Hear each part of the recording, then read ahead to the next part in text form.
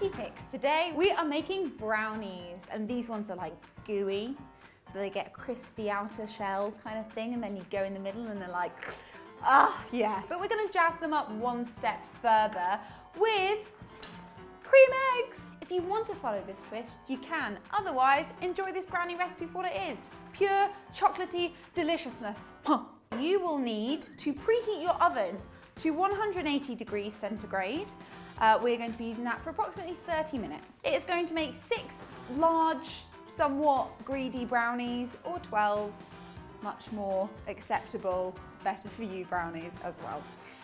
We've got caster sugar, plain flour, cocoa powder, vanilla extract, chocolate, eggs, and butter. Sounds like a lot, but all of these are your staple kind of store-cupboard ingredients, plus some chocolate if you don't have that hanging around.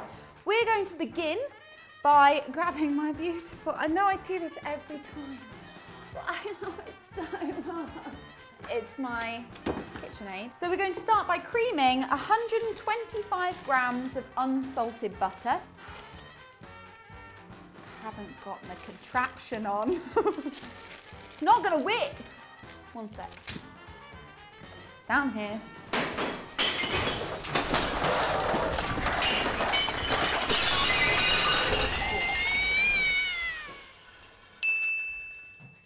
We're in.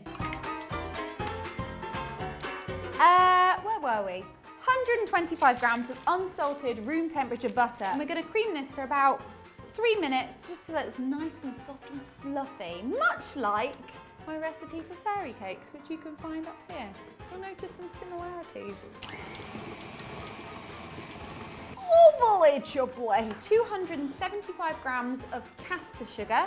Caster sugar because you want it to dissolve nicely. Don't want no crunchy granulated, no. So that's gonna go into here as well. And then again, we're gonna pop that down and cream it for another 3 minutes just to get it nice and fluffy and whipped. We are going to add in 2 large free-ranged eggs. Pitch it. Boom.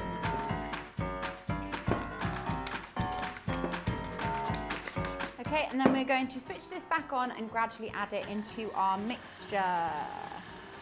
Don't be worried if at this point it starts to curdle a little bit. It's fine, it will all smooth out once you put your dry ingredients in as well. To this, we're going to add 1 teaspoon, whilst we're sticking to our wet ingredients, of vanilla extract as well.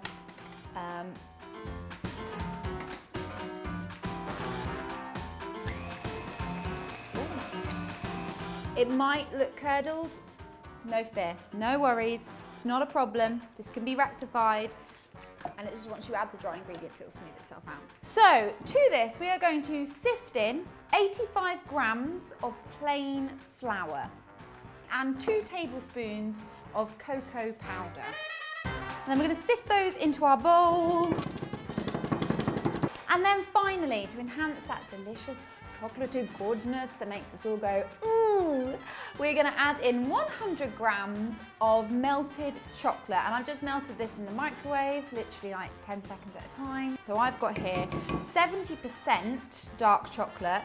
Oh, God, it's just such a great feeling watching that in there. Oh, yeah. So we're going to fold it in until those ingredients are really nicely combined and you get a lovely glossy brown chocolate. Oh, Mama. You should be left with this really lovely, quite thick batter. Stick my finger in it. We're now going to pop this mixture into a square baking tin. I have just buttered, lined and greased on top. Yeah. I'm going to smooth that out. Then this is going to go into the oven at 180 degrees for 15 minutes. At 15 minutes, we're going to add our little surprise. So we are going to take a knife and we're going to follow our little seam that you can see down on the cream egg and just cut it straight in half. Okay, so whilst we're waiting for our brownies to finish their first round of baking, I'm just going to pop these halves into the fridge just to set a little bit before they go into the oven. Okay, so it's been 15 minutes. Now, this is where we jazz it up. Just push them into the middle.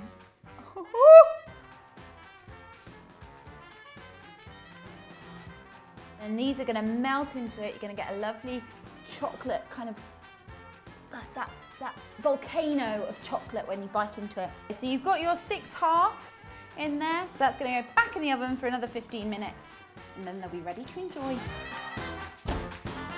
So there you have it, the cream egg brownie. When you get them out, you'll know that they're cooked when you check kind of halfway between the center and the side with a skewer. And if it comes out clean, you are perfectly ready to indulge. But now's the moment of truth, so I'm gonna give it a go.